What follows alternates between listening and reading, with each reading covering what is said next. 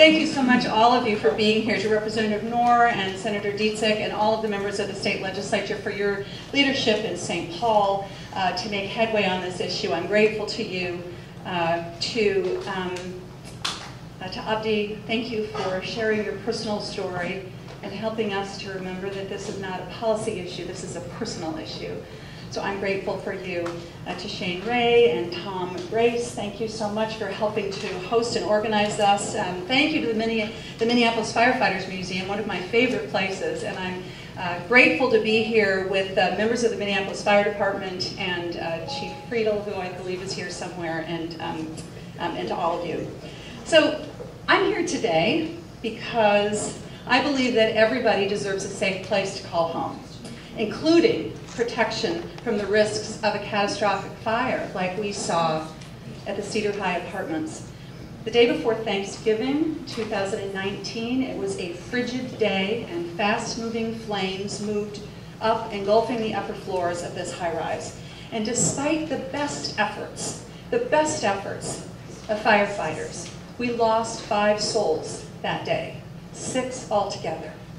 And we have, as we've heard so eloquently, a void that can't be filled, but a moment when we can take this tragic loss and turn it into good and turn it into action for the good of all of us. And that is what I think we need to be focused on here today. There are about 20,000 publicly supported apartments in Minnesota. About 10,000 of them are in greater Minnesota.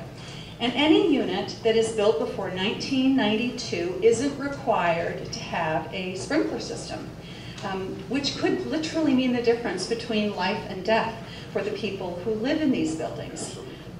Experts at the hearing, which I held this past week, to draw attention to this issue and to galvanize support for installing sprinklers in all publicly supported buildings so that everyone can be safe. These experts, including the executive director, the deputy executive director of Minneapolis Public Housing, told us that there are decades of deferred maintenance in these public apartment buildings, including sprinklers in older buildings, but including many other safety and health hazards. And who is at risk here? Most of the people who live in publicly supported housing are elders.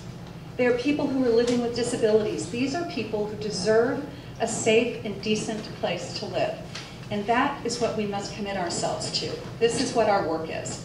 And this is what we are pushing for in Washington, D.C. with my great partner, Senator Klobuchar.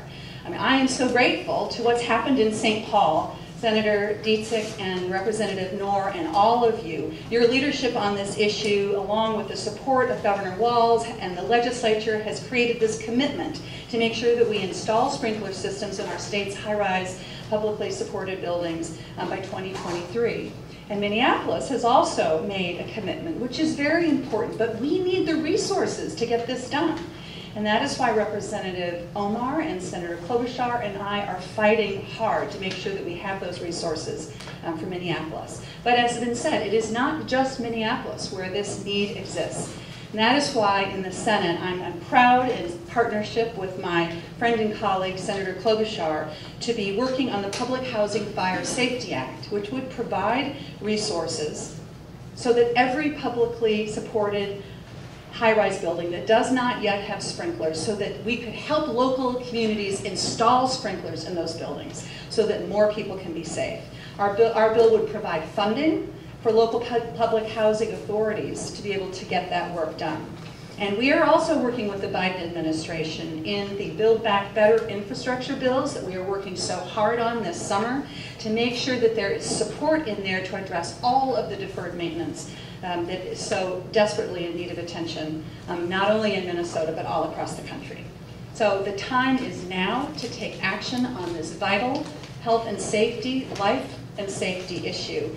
And I hope that with all of our hard work, we will be sure that we will not see a fire again like we saw at Cedar High. Thank you so much, everyone.